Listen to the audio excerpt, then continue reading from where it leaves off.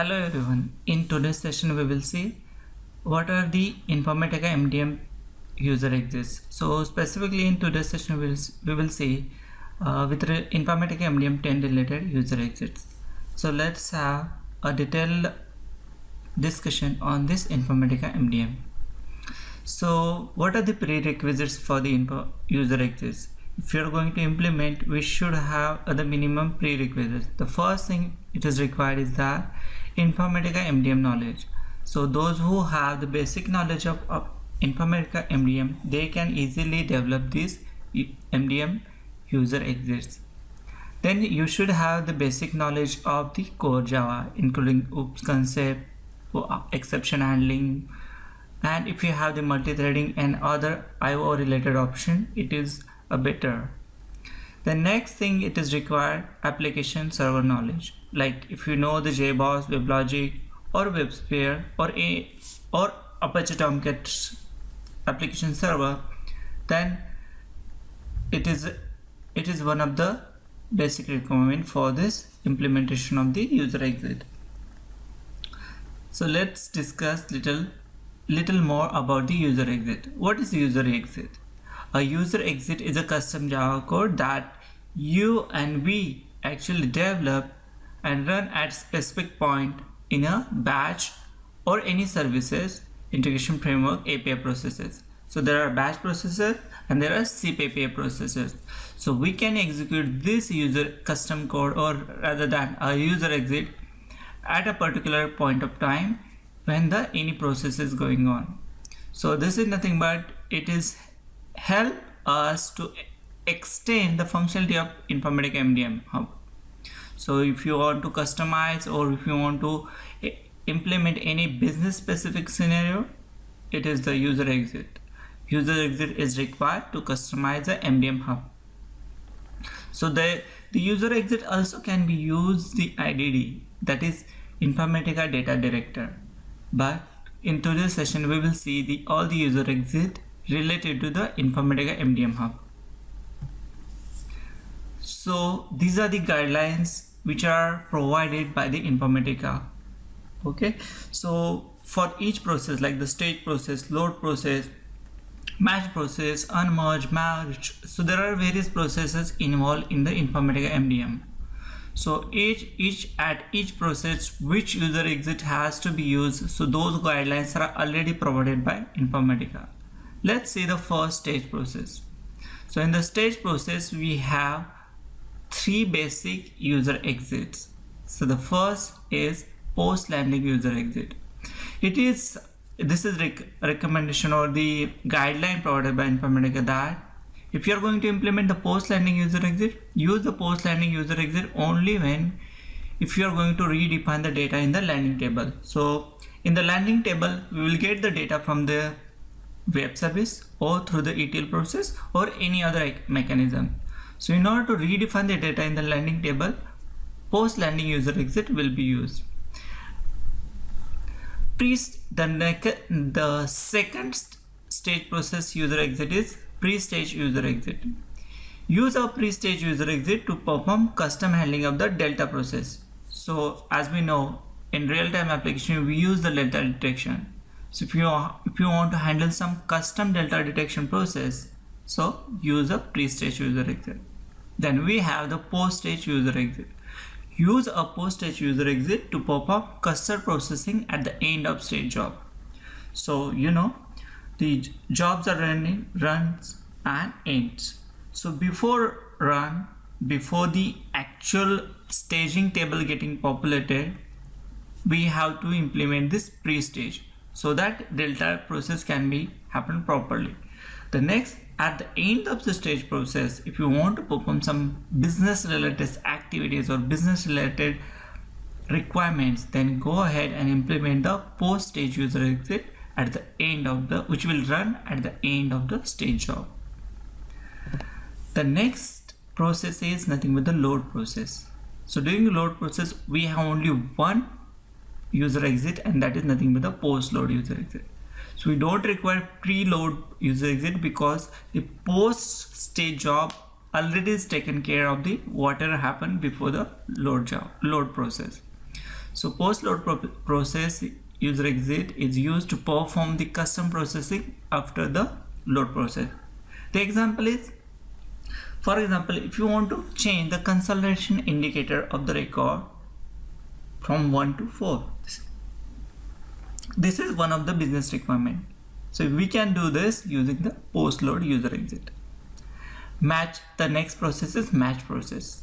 So there are two user exits involved for the match process. First is pre-match user exit and the next is post-match user exit.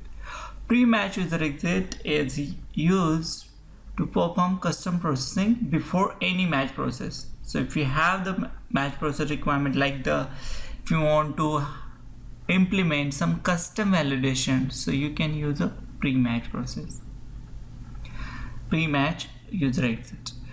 The next, that is post-match user exit. Use a post-match user exit to perform custom processing at the end of the match process. So if you want to do any activity, like if you want to change the auto merge indicator to 1 or 0, so you can do that during the post-match user exit. So like if you want to change particular match record to be go for the manual queue or for the auto merge queue, then you can implement the post-match user exit. This is the one of the business scenario. Then the next, we have the merge process. So merge process means combining or allowing multiple records to merge into one depending on the trust score. Use a post-merge user exit to perform custom processing after the merge process. For example, if you want to push some record, like if there are two records which is get merged, the winner record will be in the base object and the cross-reference record will go into the cross-reference table. If you want to that the cross-reference record to be pushed some push need to be sent to the downstream system or any other table, then you can implement the merge process. On the same line, unmerged process has the two user exit, pre-unmerged user exit and post-unmerged user exit. You can implement those as per your business needs. So let's see what are the actual user exits. So here we will have the broad view at what are the user exit at what process will be. So this is the famous diagram, everyone know about this. So we have the stage process, load process, then we have the match, merge and the unmerged process. This is a very simple and easy to understand diagram which is provided by the Informatica. So where the user exit presents? The first user exit, that is nothing but stage process user exits. So as we discussed, there are three user exits: post landing, pre-stage and the post stage. Then the next user exit, nothing but the load process user exit. We know that post load is one of the load process user exit. Then we have the match process user exit, and then the merge process, the manual merge and the auto merge user exits, and the final we have the unmerged process user exit. So let's see all those in a single view. So these are the stage process user exit, like post landing user exit, pre-stage user exit, post stage user exit. Load process have only one, that is post load user exit. Match process user exits there are two, pre-match and the post-match user exit. Merge process had only one, that is post-merge user exit. Unmerge have the two user exit, that is pre-unmerge and the post-unmerge user exit. There are some other user exits are also there, like the task management user exit and the assign task user exit interface. So these are the couple of the user exit provided by the Informatica in order to extend or to implement the business requirement. Dependencies. So below are the jars required in order to implement the user exit. First jar is MDM UE jar, then the Cyperion API jar, and next is Cyperion common jar. Along with that, if you are going to implement the logging framework, you need the log4j. Then if you are not using any J2E container, then J2E jar is required. So there are some other jars which will be bundled with the resource kit. So all those jars will be present if you install the resource kit. Let's see one of the important class in the user exit. We have the name of the class called as UserExitContext, and it has several parameters. The first parameter is nothing but batch job row ID. But before understanding all those parameters, we should know what is user exit context. So every application runs in its own context. If it is a J2E application, then we have the J2E container where the application runs, and we get that container context. If it is EJB, then we have the EJB context. So on the same line, user exit also have the user exit context, which will provide the environment related properties to us in order to use in our custom implementation. So user exit context is one of the important class which will be used many times in our application. It provides various attributes, and one of the attributes is nothing but batch job row ID. It provides the job ID for the particular batch. If you're running stage job or load job, it has some ID which is stored in the database. So that ID is returned by this batch job row ID. Then we have the connection.